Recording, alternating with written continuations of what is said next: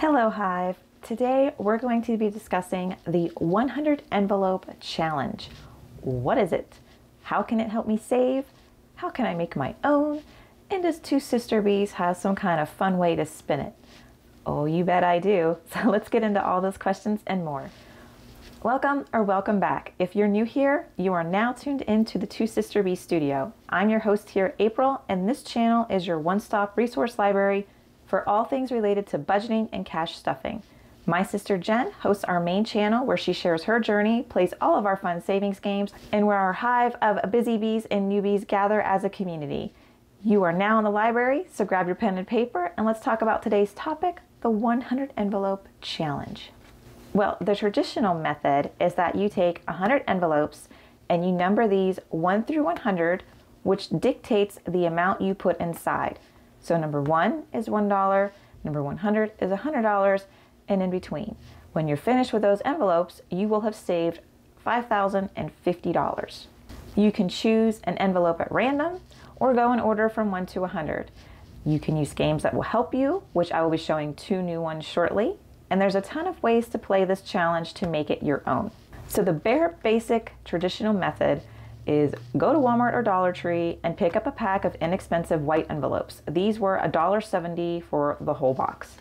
So what you do is you just write on each one, 1 through 100, and every payday, grab your chosen envelope, stuff your cash in there, keep them in this box or one of these decorative type shoe boxes from Hobby Lobby, or even a shoebox, anything that your envelopes will fit in. You can decorate your envelopes in your box with stickers, color it in, just any way to make it your own. And that is the easiest, cheapest method.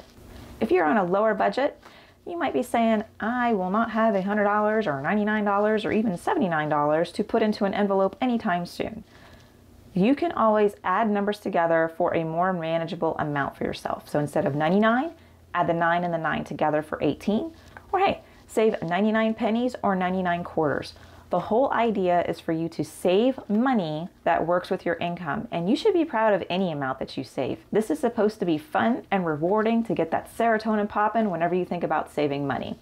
All right, so back to the 100 envelope challenge.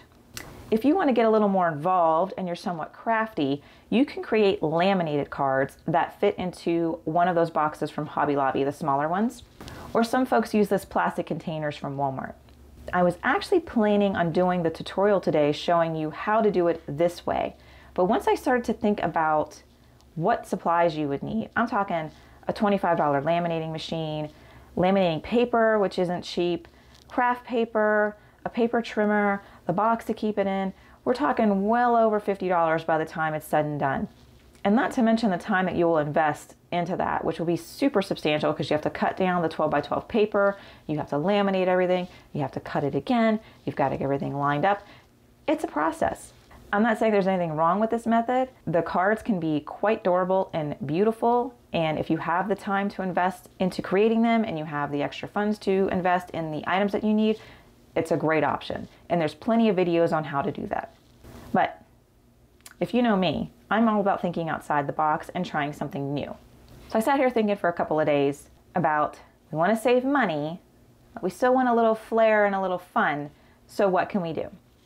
Well, I came up with 2 games that not only put a unique twist on the 100 envelope, but you can print your own envelopes that are themed with the games, and they will fit inside one of those smaller boxes from Hobby Lobby or any other method that you want to use. So these 2 games are now available in our Etsy or Ko-fi shop, which I have linked in the description box below for you. But let's talk about how they work and some other ways that you can play the 100 envelope challenge. All right, so first is House of Cards. And you pull a card and decide if you want to save that number or keep building your House of Cards to a higher number. The face cards can help. They are a wild card that can either add or deduct $10 from your card total. So here's an example. I drew a 5, an 8, a 4, and a king. When I add the numbers together, I have 17. So that king can now add or subtract 1 to 10 to that total, which will open envelopes 7 through 27. Aces are a complete wild card and can be any number. Did your House of Cards crash down? Can't seem to make the number you need? You can pay $2 to start your hand over and try again. Let's see how this would look in action. All right, busting out my trusty Animal Crossing cards. Remove the jokers. Okay, it's payday, and I'm ready to save my dollar bills, my pennies, or my quarters. Let's see how much we're gonna save. Queen, so that can be plus 10 or minus 10. Another plus 10 or minus 10, and a 6. All right, so I'm feeling a little late. I want to get a little later in the boxes here, so we're going to keep building the house of cards. 7 and 8. So 8 and 7 and 6 is 21. I can make it 31 and 41. All right, so I'm going to color in my 41. Let's do another hand. 9. So we're at 19. 28, 36, 43, 49, 58, 68. All right, so we've got 68 and a jack, which means that we can now go anywhere from, so here's our 58, right? 58, and now with this jack, we can either go down to 48 or up to 68 and anything in between, because this wild card can add or subtract up to 10 any direction, all right? So that will help you when you get later into the game and you're starting to get most of these filled. That way you can always play something, and if you don't, and your house of cards crashes down and you bust, you just pay $2 to try again.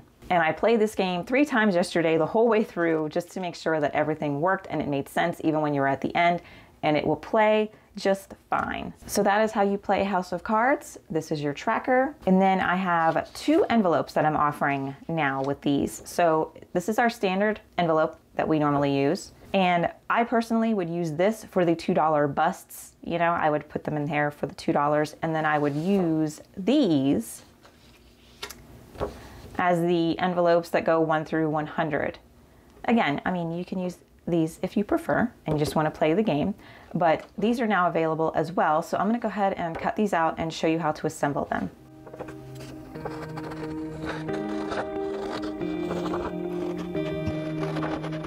All right, so when you're coming to this part, you can decide if you just want to cut straight and ignore it, or if you want to make it part of the envelope, and I'll show you what it's for when we're done.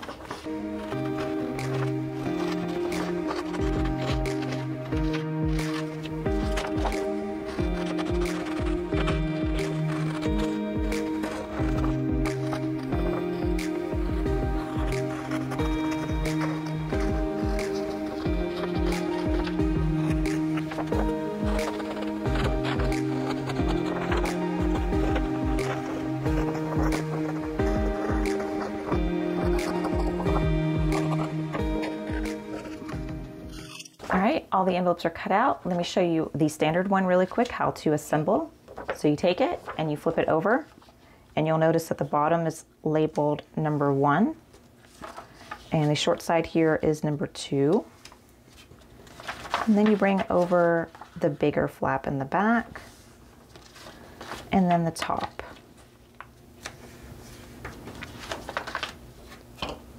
I advise hitting it with this so that all of the seams will be creased and flat. You can take glue, you can use double-sided tape, you can use Scotch tape, whatever works for you. So I'm gonna go ahead and hit that.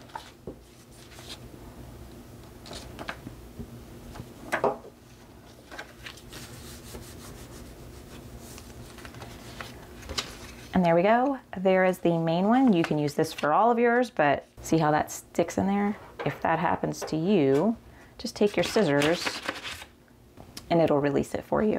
All right, so you can use this for your 1 through 100, but it's not all gonna fit in here. You would probably need a couple of these. You can use this for the $2 busts. You can choose not to use it at all.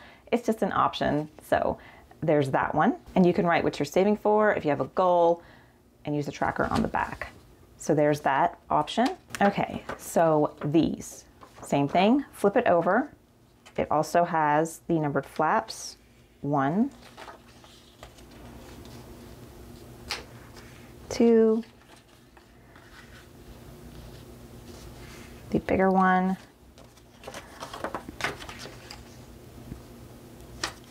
go.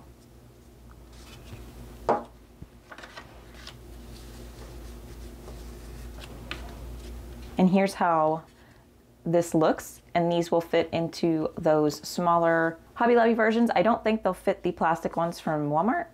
I don't know if they're 4 inches wide or not, but I prefer the ones from Hobby Lobby because they don't crack over time. But you can do this, and this thing on the back, you can write number 1 here and then all the way to 100 so that when it's in the box, you can see everything and flip through to find your card easier, or you can just write it on the heart, 1 through 100, or both.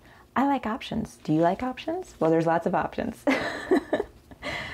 So again, if you don't like that, just cut it off and don't make it a part of the envelope. So you do get to a page of these, which means that yes, you will be printing out 50 pages to get 100 envelopes, and it will take you some time to cut and assemble these, but this is cheaper than laminated envelopes, and you'll have a whole game to keep you motivated. And again, if your income can't do dollars, use pennies or quarters or a mixture of all three. You can adjust these games to fit you. Let's move on to the second game. Here is our second game called Pick 52. It is a spin on the 100 envelope challenge, but using the 52 weeks of the year and the 52 cards in every playing deck. Pretty perfect, right? All right, so Pick 52 is meant to be played once a week for an entire year using one full deck of playing cards. You draw a card and you save the amount based off the chart below. The suits are all columned from top to bottom by the ace. So here's all the hearts, clubs, diamonds, and spades. And you color in the card and save the designated funds to keep track of what you're doing. Okay, so let me show you this in action. All right, so once a week, so every payday, if you are paid weekly, you got your deck of cards. All right, so the 7 of diamonds. So here's the diamonds. That means I'm saving $26. And you'll never have to save any more than $52 at one time. And again, if that is too much for you, use quarters, use pennies, add numbers together, whatever works for you. So let's say you draw the ace of spades. That is $4. I'm gonna show you one more. I'm sure you guys got it. 9 of hearts. Here's the hearts. $30. Okay, so let's say you've only got one deck of cards and you're like, yeah, I'm not gonna be able to just not use this deck. I'm using it over here for these games and now I'm coming back. And you know, I did the ace of spades last week and for some reason it came up again. Well, you colored it in so you know that you did it. So even if you only have one deck of cards, as long as you're coloring in the tracker and you redraw it, you know just to skip it. So that was just a little something I thought of while I was playing this. All right, and this one also comes with the 2 different styles of envelopes. You can use the main envelope, and I don't think all the money will fit in here. It might, you might get lucky. And then here are the smaller envelopes if you like doing it in the 100 envelope style and having an envelope for every amount, because I can tell you at the end of doing something like that and you have all those little envelopes that you get to unstuff, it's pretty satisfying to do that method. And again, if you don't want to use glue, use Scotch tape, double-sided tape. There's lots of ways to assemble these. And I also have another little trick to show you. So if you're doing one of these challenges and you'd like a little color or variation from these, take a piece of your standard 12 by 12 scrap paper that you can buy from Hobby Lobby or Michael's or in those books anywhere, flip it over and use this as a template. You can get a couple out of here. I would imagine 3, maybe 4 if you really squeeze them together. Just take this as a template, sketch it out.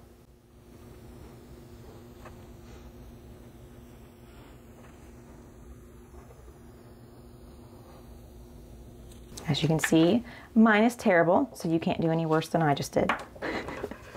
Let's cut this out and I'll show you.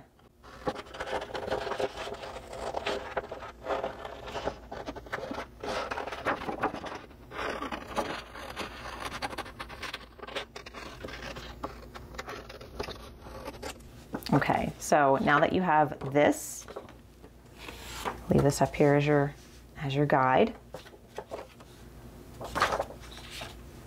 So we're going to fold up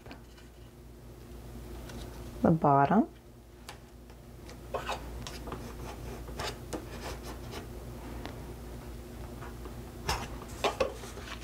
Fold in the side.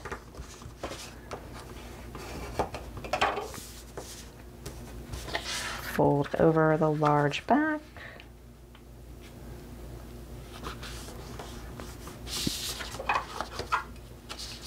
it again. Okay. Glue it up.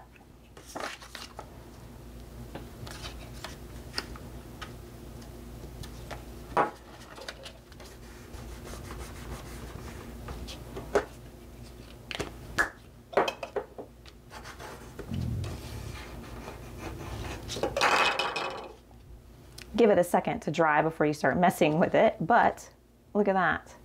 See? So you can have some variation in your box there. If you don't want all of them to look like this, you can add in some extra ones, and you can just write on the front or up here to keep track of which number it is. So there are some fun ways that you can do a 100 envelope challenge. We also have a 100 honeys freebie that you can download and play as well, and I have that and everything else we've discussed today linked down below for you. If you found today's video helpful, please give me a thumbs up, and I'd love to hear in the comments below how you play your 100 envelope challenges. Thanks for watching, guys.